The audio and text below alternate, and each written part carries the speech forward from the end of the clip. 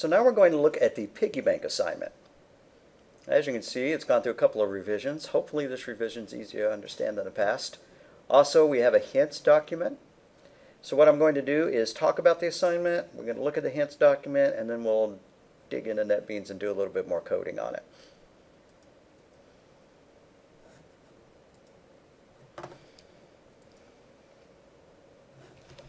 I'm real proud of that little blue picture.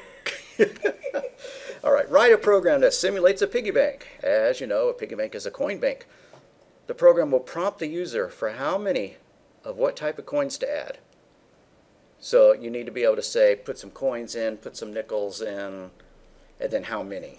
You know, I want to put in this number of pennies, this number. So the solution needs the following classes: a piggy bank class, a coin class, and a client class with a main method. This implies that whatever our main method is not going to be inside PiggyBank or coin. It's going to use the PiggyBank and coin class. So PiggyBank should have an array list of coin objects as a private instance variable. So PiggyBank needs an add method where we can add a certain number of coins of type C, and we want to support pennies, nickels, dimes, quarters, and dollars. Then the PiggyBank class needs methods that shows how many coins are in the bank and how much money is in the bank. And it should not allow more than 50 coins in the bank. So if you call add and it's already got 50 coins in it, we want to stop. So this is what's known as UML. What UML is it's a description of the class where we give the class name up at the top. Then we give a class a method. No, excuse me, this is a data member. The data members go in the middle block. And in this case, our only data member is an array list. And if you find yourself tempted to start putting things like the total amount of money or the total amount of coins in as extra data members, don't do that. And the reason why is we want to calculate that based on the array list, because the array list can change when you do a new add coins. And you don't want bad data sitting there inside your piggy bank. If you do an add coins and you forget to update your total that you might have up here, then it would no longer be valid. So that's kind of like caching a result. We don't want to cache our results. We always just want to use get total money and get number of coins, and those will process our array list. So here's what the functions do. Get total money returns the value of the coins, and get number of coins returns this dot coins. And then add coins adds a certain number of coins of type C to the bank.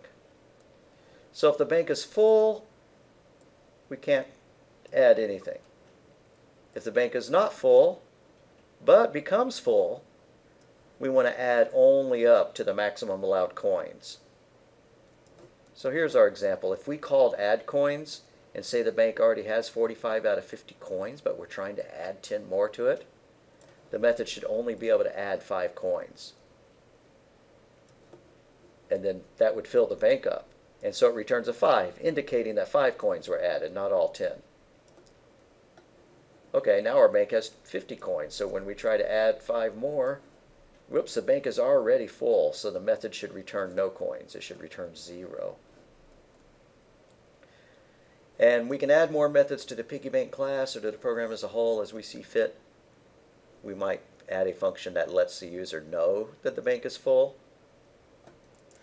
or empty. I mean, we could add an is empty, that kind of thing.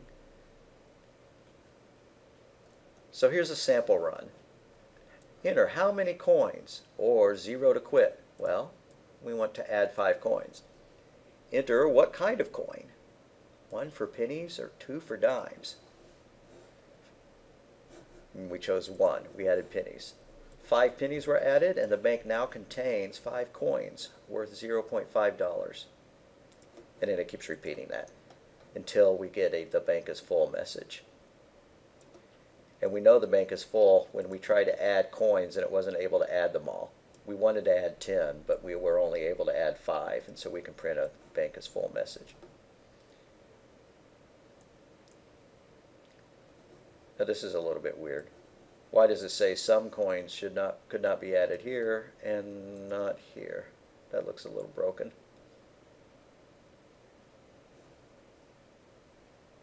I think this message actually should have been for this one. And then it just flat out says the bank is full. No coins could be added. 0 pennies were added to the bank. Enter how many coins? We type in -1. I'm going to enter -1 coins. Nice try. You can only add positive numbers of coins. How many coins? Or 0 to quit. And then we quit. Okay. So does that make sense how that's going to work? Mm-hmm. Okay. So the question is how to implement this. Let's go look at our hints document.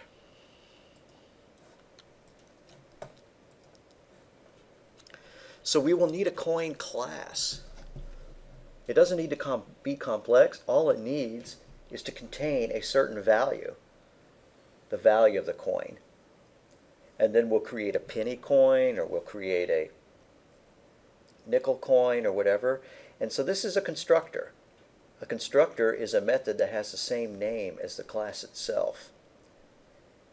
So then when we want to create a coin, we'll do something like this. Coin quarter is equal to new coin, and we want each quarter to be equal 0.25. Coin dime is equal to new coin, and we want to add 0.110 to it. So the constructor lets us pass data in while we create it. And we've seen that in our scanner. You know, scanner S is equal to new scanner, and we pass something in between the parentheses. Well, that means the scanner class has a constructor. So this is how you create a constructor. You give it the same name as the class itself. We could put the word public in front of it.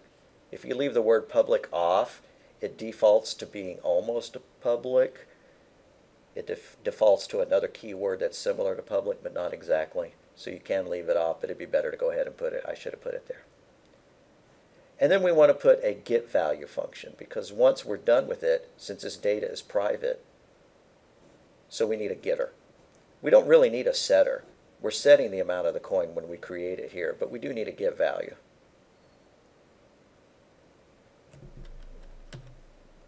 And then hint 2. Before you make the application fancy and have it prompt the user for the number of coins and types, do just a simple test like this. Create some coins, create the piggy bank, and then add some coins to the piggy bank. Bank.add 10 quarters, and then display the results. Call get total money and get number of coins. If your program can do all of this, then you know you can add the input and the loop and all that. So you can get a majority of credit just for implementing this kind of stuff, even if it didn't loop. So create the coin class, then create a prototype PiggyBank class. Don't let the word prototype mislead you if you're a C programmer. It's just, we're going to start a PiggyBank class, and then we're going to do some stuff with it. So the first version of the PiggyBank class doesn't actually have to do anything. We could just say adding 10 quarters and then not make it do anything. We're just putting methods in there that we will then go back and fill in with some good stuff.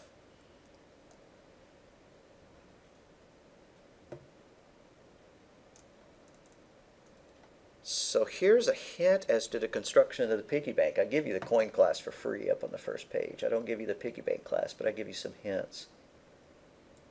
You're going to need a member, a private instance variable called coin list. And you're going to need some methods. You're going to need add coins. You're also going to need the get money and the get number of coins function. I don't show those, but here is a pretty good stab at making an add coins function. So this does not meet all the requirements. It doesn't put a limit on the number of coins being added, but it's a good start. So let's do some of this. I'm going to create a new project called PiggyBank. And I always type something there and I'm not supposed to. Instead, I just choose Java application and type something on the next page. PiggyBank assignment, something like that, or your initials or whatever. So as usual, that creates a class with a main method. Now we don't want this to say PiggyBank here because that's actually, well, I guess we called our class bank or something. I'm not sure what we called our class. We can work our way around it, but the class itself should not be called, our main method does not go in the PiggyBank class. We can go back and look at our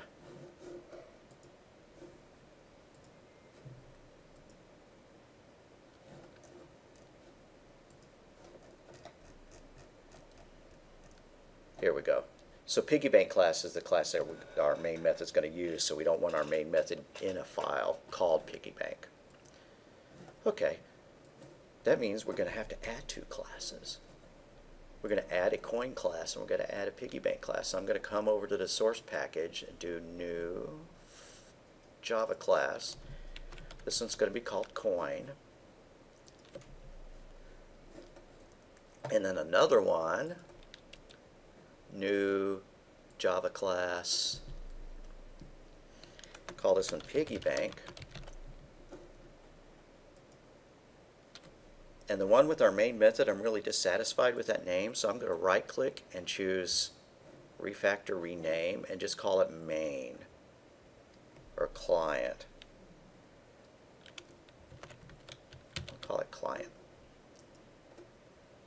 Alright, that's better. Now I'm happier.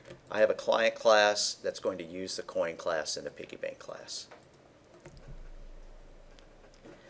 So the helpful hints document actually has a coin class. But let's see if we can remake it by memory. We're going to need a private variable that contains the value of the coin.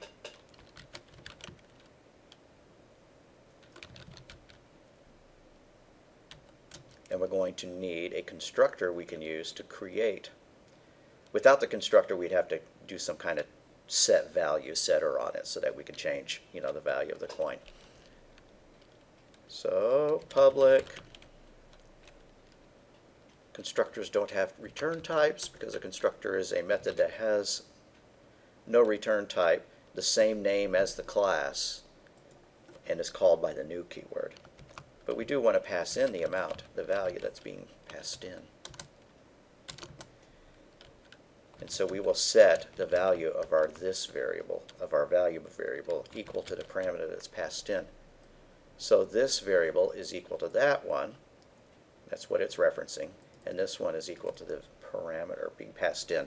That's why we're using this keyword. If we change the name of this to v or something, we wouldn't have to call it this value. We could just say value is equal to v. But I think it's clearer to leave it as it was. And we need to be able to get this thing back out. So public double get value. We don't need a setter. We don't need a mutator because we're not going to let the program change the value of it once created. But we do want to return the value of it.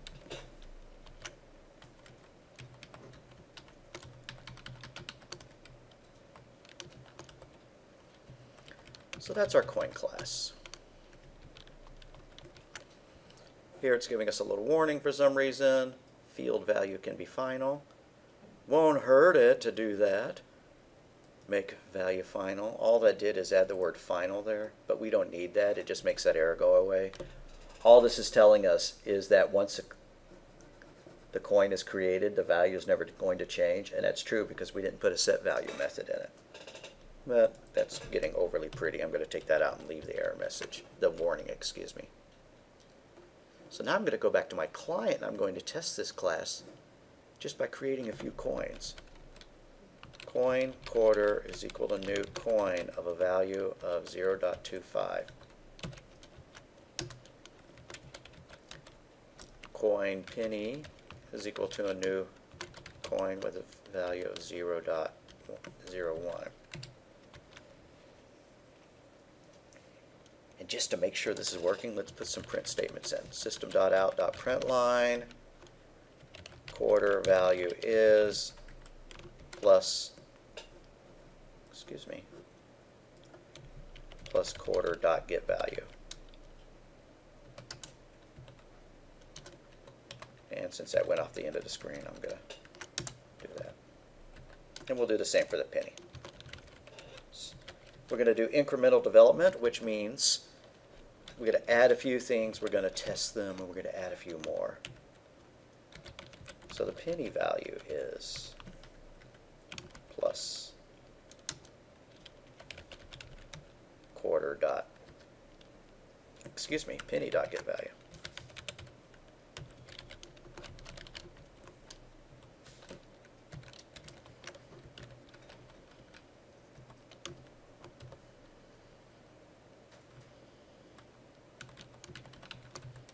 And run that.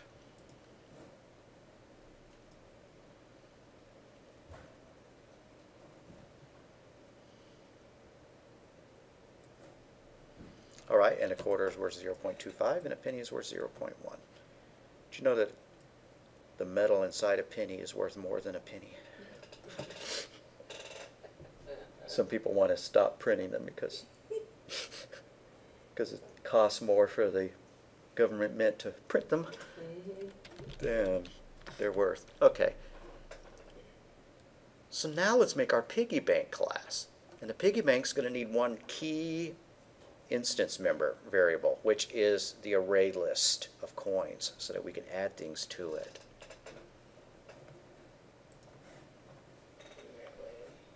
So we tested it. Our coin class is working pretty good. That's the easy part of the assignment. Now we got the PiggyBank. So the PiggyBank, it needs an array list of coins. So we're going to make that private just to make, keep bad programmers from monkeying directly with our coin list. They shouldn't be moving the coins around inside our bank without our knowledge. So private array list. We need an array list of coin. And I don't remember what my hint suggested we call that. Oh, coin list. Okay. We can deal with that. That'll be the name of it. And we may as well create it on the fly right now. Is equal to new array list. There. And of course it's yelling at me that I don't have array list defined, so I'm going to come over here. And as always, I tell people it's okay to choose add import, but if you do create class, it's going to break. So if you don't see the option add import, if you only see create class, that means we spelled it wrong or something. Okay.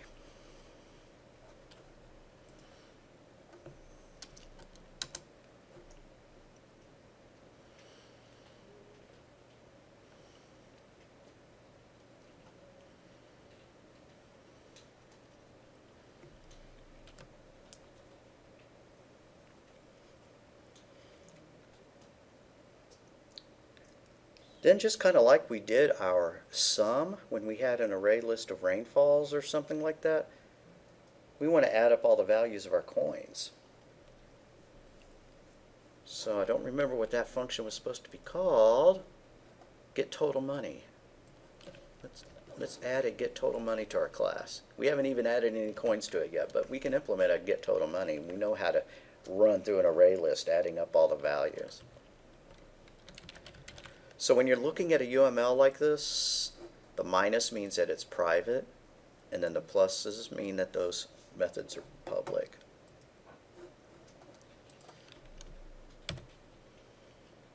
So get total money doesn't accept any parameters. And all it needs to do is run through the array list, summing up all the values.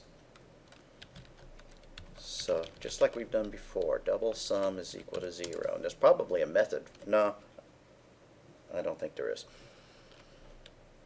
Now we're going to use our handy dandy for each loop.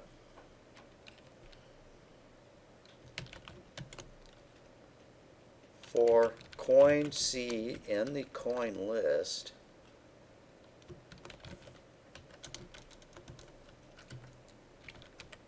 sum is equal to sum, or sum plus equals C dot get value. And then we will return that sum.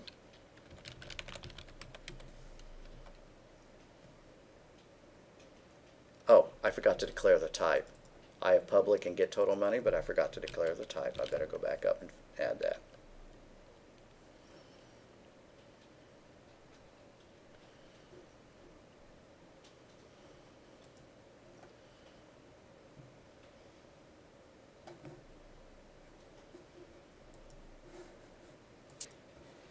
And then we need another one that counts the number of coins. Well, the number of coins is just the length of the array list. So that one's super easy. What did the hints document suggest? Okay, get number of coins. And that one could be an int. Public int, get number of coins. And all this needs to do is return the length of the array list. So return coin list.size. Because of course they had to call it .size here and call it .length on other things. There we go.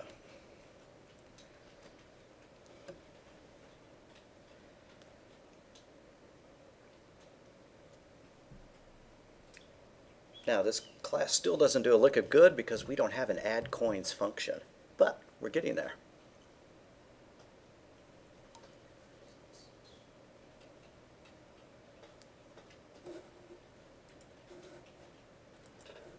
So let's go back to our client code. And even though we don't have an add coin function, we can at least create that PiggyBank. Make sure that that code doesn't have any fundamental errors. PiggyBank bank is equal to new PiggyBank. Wait, why did I add braces? And then let's test those two functions. Double value is equal to bank dot get total money. Double num coins is equal to bank dot get number of coins. Now those should both be 0, so when we print them out, system.out.print f. Always got to change things up and go to print f. Here we go. Let's print coins equals %d because that's an integer, and value is equal to %.2f /n, and we will print the number of coins and the value, and we want to see those both be 0.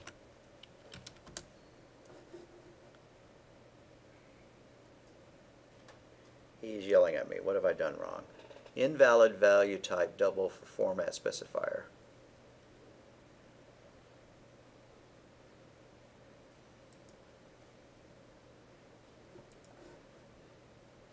Why? Oh, I made num coins a double and I said I was going to make it an int. Okay, that makes that error go away. Let's print it out and see if we get zeros like we want to see. Alright, coins is equal to 0, value is equal to 0. That's cool. That means at least our functions are working. There's no way to add coins to it. But we're most of the way there, because now we can add a function to it to add the coins.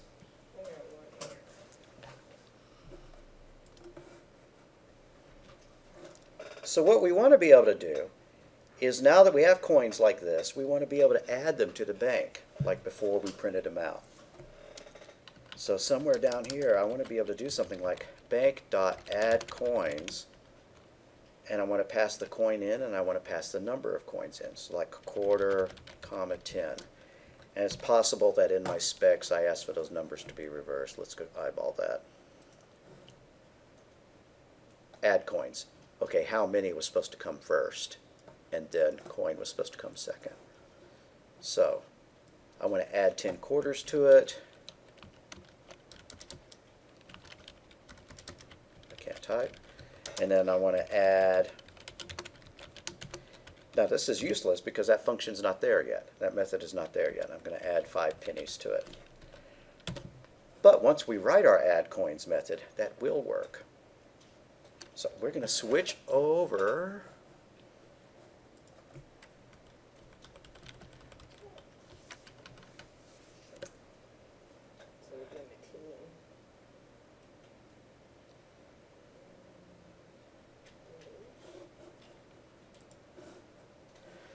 So our add coin method does not exist, so these are being flagged as errors, but we'll fix that.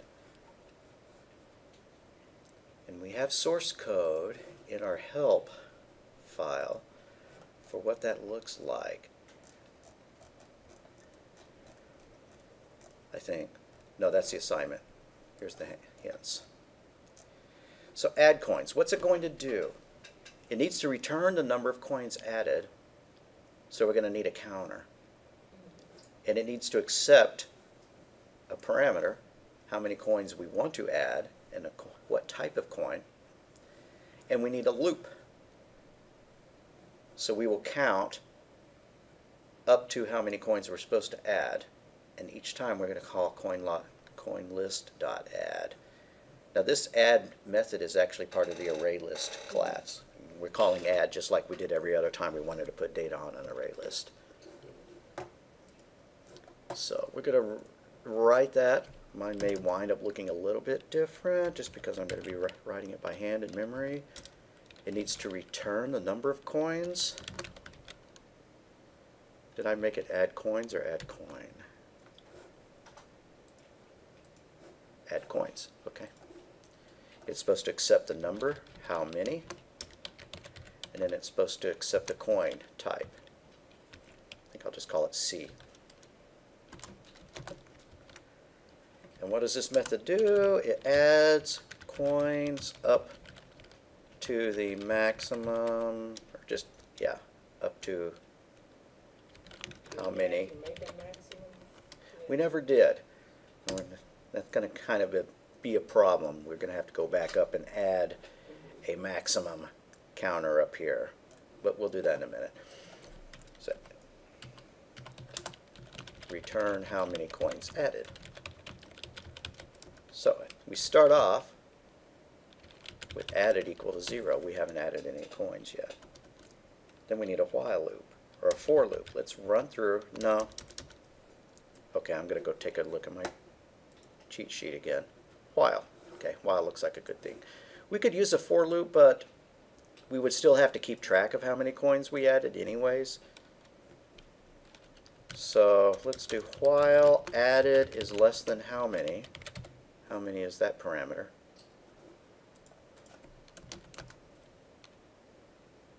Added plus equals 1.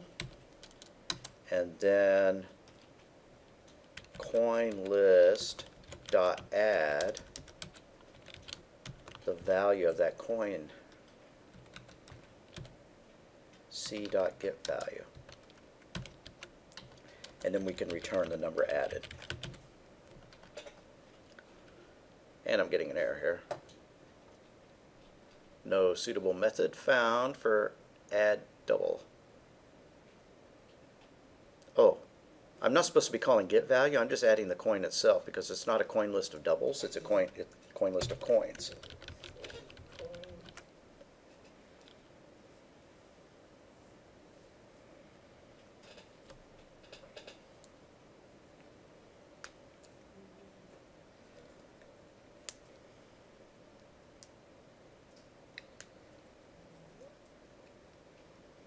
So the trick is going to be somewhere in this loop we have to make sure that the bank isn't already full.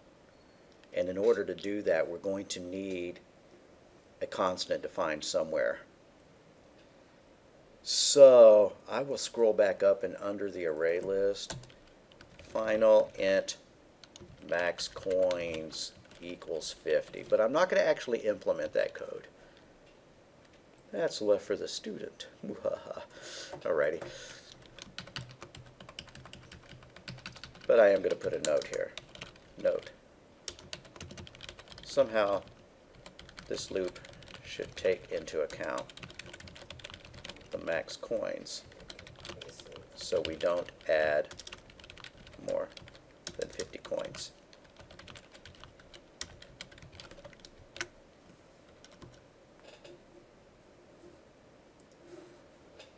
So going back to the client code, those methods, if I resave the document, should now exist. So I've added 10 quarters, I've added 5 pennies, and then I get the total money out, I get the number of coins out, and I print those values. And let's see if that works. So it should display 15 coins in the bank, and since it's got 10 quarters, that's $2.50, and 5 pennies is $2.55. So I hope to see 15 and $2.55. So it runs, we have 15 coins in it, and 255. So this is enough to solve the rest of it. What I mean by that is eventually you're going to want to make it have a loop so that it runs until the user chooses to quit. And if they type in -1, you break the loop, something like that.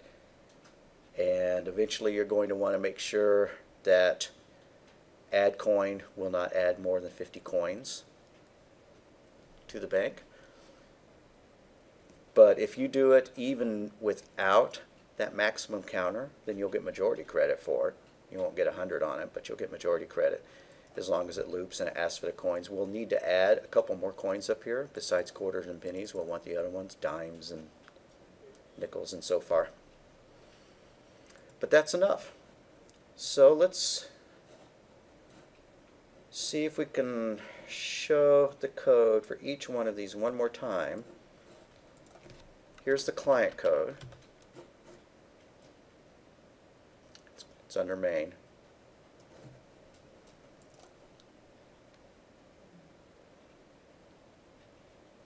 Let's go to look at the coin class. The coin class is real easy. The PiggyBank class, unfortunately, is more than will fit on one screen. But here's the top of the screen where we create the array list and where we set a constant equal to the max number of coins. Here's get number of coins, where we return the length of the array list.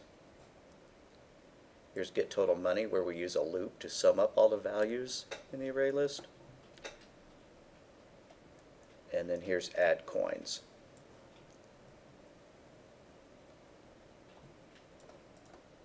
So that should get you well on your way. And I don't want you to stop there. I want you to go ahead and implement the rest of the code, or at least a loop that will ask for what coin to add and how many of that coin to add. And if they choose -1, then break the loop. And each time you add coins, you ought to display information about the bank, kind of like we did here.